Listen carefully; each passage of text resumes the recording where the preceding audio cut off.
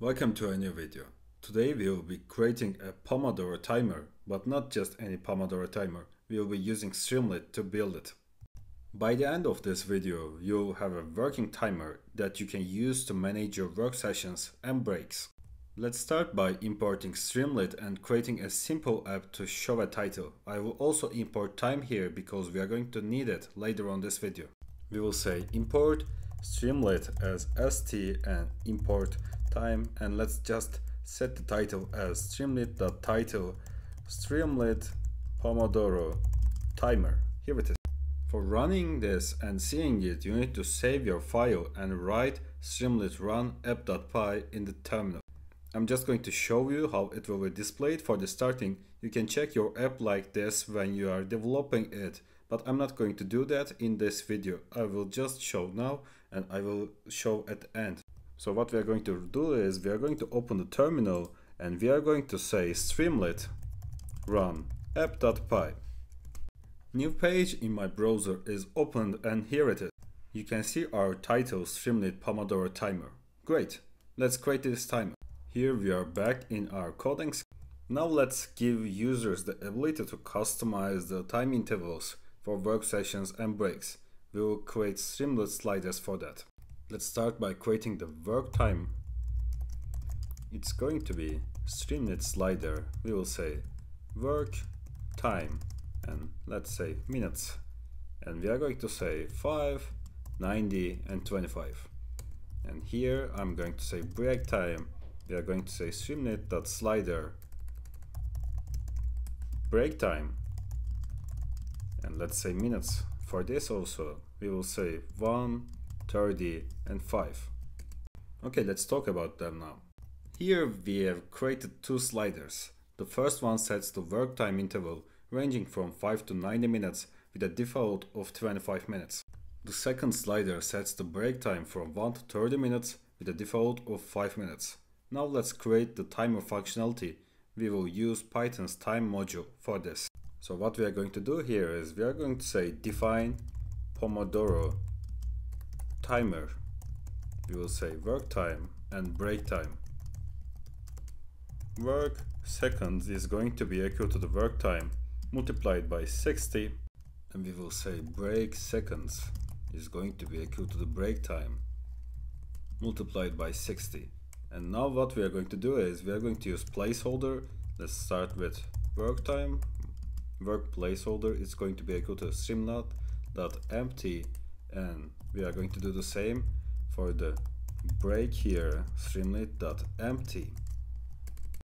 And now what we are going to do is work placeholder.write work, and we will say for I in range work seconds here, we will say time.sleep 1, and we will say work placeholder.write. We are going to use f string here. We will say work seconds minus I seconds left. So let's talk about it. The work placeholder write work is in here doing the job that we are going to add a button like start the timer. Before that it's going to show up in the screen. So the for loop is we are saying for I in range work seconds time sleep 1, which is 1 second, and we are writing that work seconds minus I seconds left. So you can think this like if work seconds is 100 and I is 10, it's going to say 90 seconds left. So we are going to do the same for the break placeholder write, let's say break in here, and we will say for index in range break seconds, we will say time.sleep 1 second again, and we will say break placeholder.write. We are going to use an f string again, break seconds. I'm just going to select it. Here it is, minus index seconds left. Also, we don't need this space here. I'm just going to quickly delete. So here is our function. Let's talk about it. This function takes in work time and break time in minutes, converts them to seconds, and then counts down from those numbers. let's add a button to start the timer. When the user presses this button, the timer function we created will be called. So for that we are going to say, let's say if streamlit.button, and let's give the start timer name to our button, and we will say Pomodoro timer work time and break time. Here it is. So let's talk about our final function. The streamlit.button function creates a button on the Streamlit app. When this button is clicked, our Pomodoro timer function gets called with the work time and break time parameters. This is it, we have our app now. It's the final version. Let's test our app and then we are going to summarize what we did. For testing, I'm going to open the terminal and I'm going to say streamlit run app.py. Here is our app. You can see our sliders are working smoothly and break time is working smoothly. Great. So let's just press this button here and it says work and it starts. Great. So we can make changes like this when it's working and it's going to give answers to that and update the timer here. Great, it's working nicely.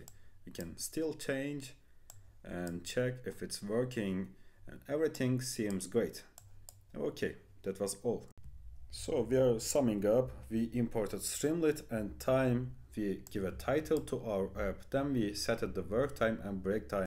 5 to 90 with default 25, 1 to 30 with default 5 here. And then we define the function Pomodoro timer, which takes work time and break time as minutes. It's coming from here as minutes. Then it translates these times to the seconds. Then we set it placeholders here. Then here we created 2 loops and then at the end we placed a button as start timer and it makes this function to work. That was all for this video. Thanks for watching. I create programming and data science content in my YouTube channel. You can subscribe for more of this. Have a great day.